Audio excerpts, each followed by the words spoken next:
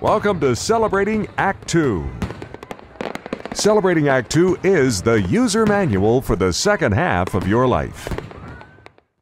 Hi, I'm Donnalynn from Vigor and Trim Fitness and Health, a membership site for people over 50, just like you and me. And you're here today at Celebrating Act 2. Welcome. This is short and sweet, where I am going to show you an exercise tip and a nutrition tip to keep you healthy and strong. Now, our exercise tip today is all about balance. And boy, don't we know that. We are really familiar with the lack of balance. And that's not how it should be, because exercise can actually help maintain your balance. All right, so there's no reason to be falling all over, generally speaking. All right, so here's what we're going to do.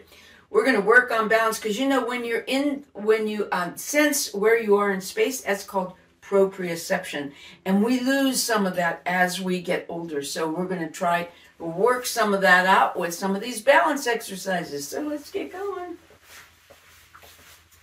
And I want you to take a weight. I want you to try this. You can try it without a weight at first. I'm going to use a weight and see how well I do. All right. This is not easy, I just want to tell you that. Actually, it's very easy, but it does take some balance. Yes, okay. So what I'm going to do is I'm going to really first get one leg really in order here. So I'm going to take that foot and plant it into the ground. I'm going to use my toes, spread them out, and kind of grab the floor with them. And then I'm going to walk up that leg, making that leg nice and steady. I'm going to squeeze my quadricep, pulling it up off of my knee, holding up. I'm going to lift from my pelvic floor, lift it up, squeeze my abdominals, and then pull my ribs in. All right, now when I got all that going, and then I'm just going to shift my weight to one leg. Now I'm going to just take one leg up here. Good. Now my weight is on my hanging arm. The weight where it's hanging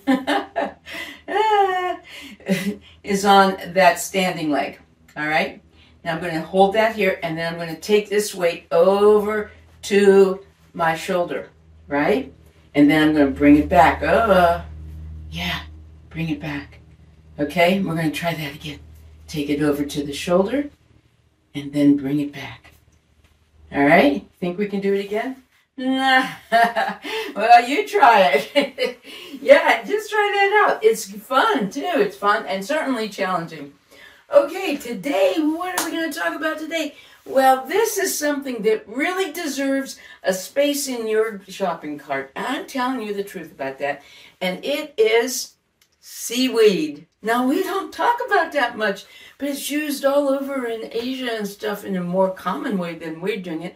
But it is so good. It's packed with vitamins, minerals, fibers, protein, iron. I mean, it has all kinds of stuff in it. Really nutritious. All right, it does have sodium in it too, but you know what? Sodium in food is okay, right? So here's what we're going to look for. The kinds, well, let me start again. The seaweed is actually an algae, right? And you know, it is so incredibly sustainable to grow.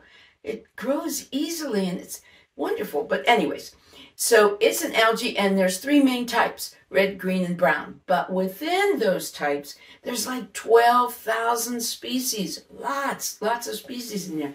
And they all contain different amounts of vitamins and minerals, etc. So I'm going to go through some of the ones that we're more common with. We know more. And so nori, for instance, we see that in sushi, where they wrap the rolls in our sushi restaurants. That's nori, and nori is full of vitamin A, B12, and protein. You wouldn't think of that, protein's in there. That's pretty good. And kumba, we use that too, and that's a mix of browns, and it's full of iron and iodine. I use that in some of my broths that I make. All right, wakame, sorry, I mispronounced that. That's really versatile. That's what you find in your miso soup, and it's full of fiber.